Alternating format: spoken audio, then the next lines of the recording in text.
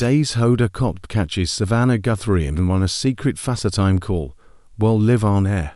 At least she had the sweetest reason for the illicit call. Sometimes, mom duty calls literally. Savannah Guthrie didn't let being a host of the Today Show get in the way of parenting during the live broadcast on Thursday, in 23rd, when she sweetly took a call from one of her children while she was on air.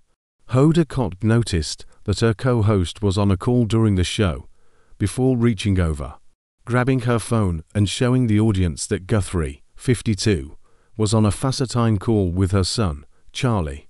Savannah is on FaceTime, Kotb, 58, said, while showing the 7-year-old's smiling face on her phone screen. Apparently, Charlie called in to be able to hear the U.S. Navy band Northeast, who performed God Bless America on Thursday's show. He wanted to hear the band, Kotb said with a laugh, before adding, "That's Char. He's having breakfast." The co-anchors agreed they couldn't blame Charlie for wanting to hear the band play, as they described the band's music as incredible.